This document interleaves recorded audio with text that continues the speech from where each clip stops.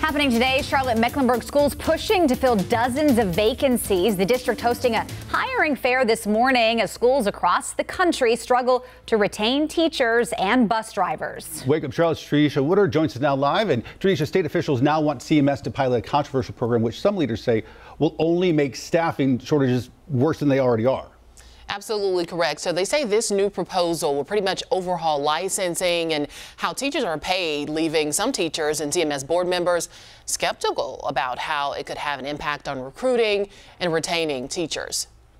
This morning, CMS is hosting a hiring fair as they struggle to fill vacancies as the district continues working to staff up. State officials are attempting to convince CMS to pilot a controversial program called Pathways to Excellence for teaching professionals. The proposal would overhaul teacher pay and licensing, leaving some teachers and board members with doubt. I want to know what all the positive and negatives would be. Will this put us on a pathway of being able to move to really secure retaining and recruiting teachers? Officials say they were also concerned about the lack of communication and input from teachers. Right now, they're working to open the conversation and discuss the merit of the program. That is why we will be meeting with our local teacher association, CMAE, NCAE, within the next couple of weeks so that we can make the decision to say, hey, do we want to pilot a program? What does that look like?